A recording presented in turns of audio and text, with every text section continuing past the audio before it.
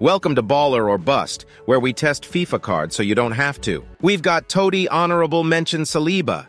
We acquired him via SBC for 960,000 coins. If you need coins, go to U7, use code ZADE for 6% off. I mean, this is a tough one because of the price. For 500k, it's a must-complete SBC, but for almost 1 million coins, it's a bit of a stretch, but he is a great card. Anticipate Plus is the best defensive playstyle in this game, not to mention Hialos has Jockey, Intercept, and Bruiser, too. Pace-wise, he's fully lengthy, and with a shadow, he's got 97 sprint speed. He's not an on-the-ball center back at all. No dribbling ability with 2-star skills, no passing ability with low vision and curve, no play styles in either as well. His tackling ability is so good, though. At 6'4", he's a big man with a lot of reach, similar to Van Dijk. But we all know no one beats Van Dijk in this game.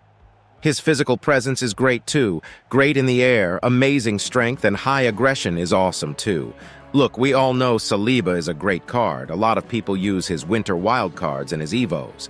Adding Anticipate Plus makes him a great center back in this game. It's just, are you willing to pay the price to get him? You could also get Maldini for a similar price, who's better for link and also very, very good. If this SBC was 500 or 600k coins, then it's a must complete. It's overpriced, but a great card.